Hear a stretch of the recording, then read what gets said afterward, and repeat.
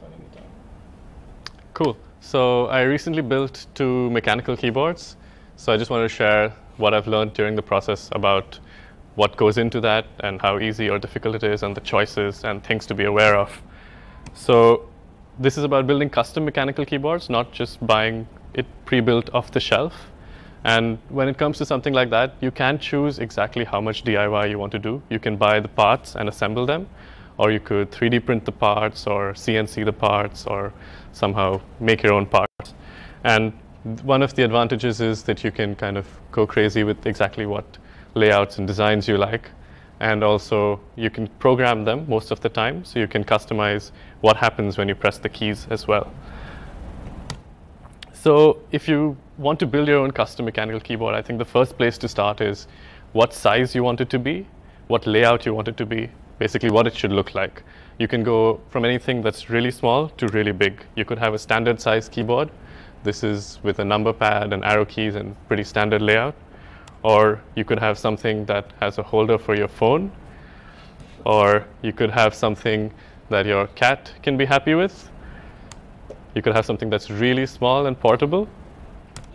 Or you could have something that's really big and really unportable.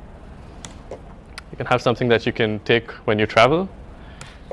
Or you can have something that has a different layout. In this case, this is a grid-based ortholinear layout. You could have something ergonomic. Maybe you want to experiment with something that's more comfortable, avoids RSI. Once you've decided, in general, what you want your keyboard to be, you have to buy a few parts. So I'll show you the parts here, and then we'll talk about each of the main parts. So one is the case. This is the housing inside which everything else goes. The main part, sort of the heart of the keyboard, is the PCB. This is what you attach the switches to. On top of the PCB, most good quality keyboards will have a plate for stability. So this switches go into this and then go into the PCB. Then finally you have the switches. These are the mechanical part of the mechanical keyboard. They're actually really simple. It's just like a push button switch. You can actually use it as a push button switch on other things if you want. And then there are the keycaps that go on the switches and give the look and feel to your keyboard. So we'll start with the PCB. The PCB kind of is the heart of the keyboard. It influences the layout, the customizability, whether you can program it. And the main features, it can be like, is it a split keyboard? Is it a standard keyboard? Does it have LEDs? Some PCBs come built in with LEDs. Does it support extra LEDs? So many PCBs support adding LEDs for each key. Does it support programming? So this is an example of a PCB with LEDs added on. Or you can forego the entire PCB and hand wire all the switches to each other. If you do that, you do need to buy a small microcontroller, which is the USB interface and manages all the key presses. This is like the more DIY option. The plate is pretty standard. Once you've decided your PCB, just get the plate that goes along with it. Most PCBs come with the plate like as a package. Not much to decide there. Switches is the other big decision. There's a ton of varieties and options and feels, and it's very subjective. There's no wrong answer. It's just what feels good to you. So basically, the 2 main types are the linear switches and the tactile switches. The difference is that in the tactile switches, when you press them down, you feel a little bit of a bump.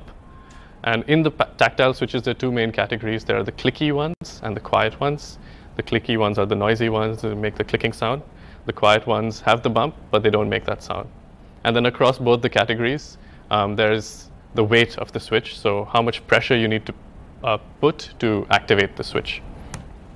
And then most switches have this plus style, cherry style stem, but some don't. So when you're buying keycaps, that's something to keep in mind. These are low profile switches, so almost like laptop switches. Stabilizers are for your big keys on the keyboard to basically stabilize them. So for your space bar, your big shift, enter, backspace, stuff like that.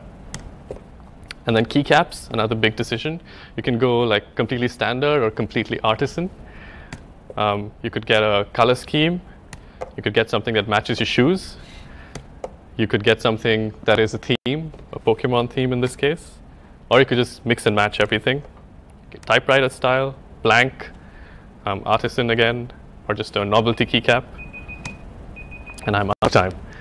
So that is it for the talk, but on to the questions. How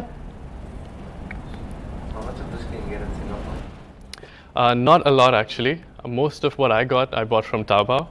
I got it shipped. It's really cheap. If you're not comfortable with the Chinese aspect of Taobao, get it from AliExpress. It's the same sellers, but they write in English and they talk to you in English for some reason. For a few dollars more, I should add. Yeah, that's the reason. Can you show us the keyboards that you made? Yeah. I didn't bring the one I made. Sadly, I had gone to work and I didn't bring it. So this is actually a nice keyboard in the sense that you don't have to do any soldering to get it all set up. You can just plug the switches into the plate, and then you can just plug in the plate onto the PCB. Which one is this?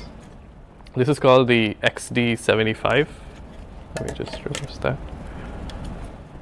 So the switches kind of just plug in to the PCB directly, and then they just work out of the box. For most of the PCBs, you do need to solder the switches, but I did some soldering for the first time for this keyboard, for another keyboard, and it was much easier than I thought it would be. So this just plugs in. It has LEDs at the back. It's an ortholinear layout, so like a grid-based layout. And then that's the case. Yes. Okay, to do this for laptops? What do you mean? Can I like change the keys on my laptop to something custom? No. Is nobody, why not?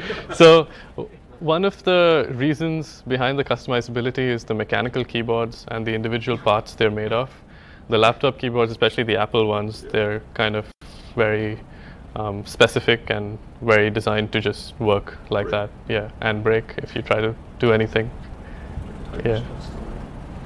Yes. Does the plate fix any buttons, or there are specific buttons that the plate fits? The plate, it depends.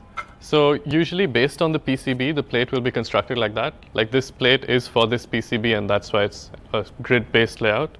For other PCBs, which have like some PCBs have the option you can. Then it depends what plate you get and does it fit that layout.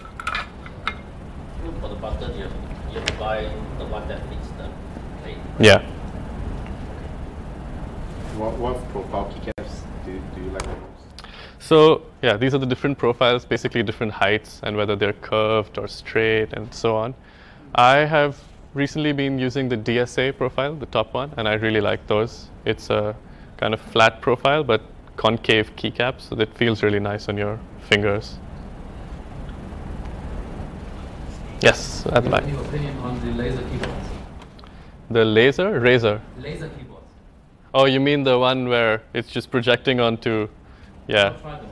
No, I mean, no, that's not a keyboard. Oh, there are no keys, right? There are no keys, you're just basically hitting your table. Yes? Has anyone made like an emoji keyboard? Probably. I think maybe. I had a picture somewhere, but no, not here. Yeah. But I think you can print your own keycaps, so Yeah, probably emoji keycaps there. yeah, you can totally do that. Yeah. How do you program the PCB? So for programming, there's a popular firmware called QMK. Most of the custom keyboards have a microcontroller that supports that firmware. So you can use this. It uses kind of this C, but very easy to read and program in style of programming. Now they even have a GUI, a web-based GUI. There was another question I think you had? Was it? Me? Yeah? No? Okay. Cool. Thank you.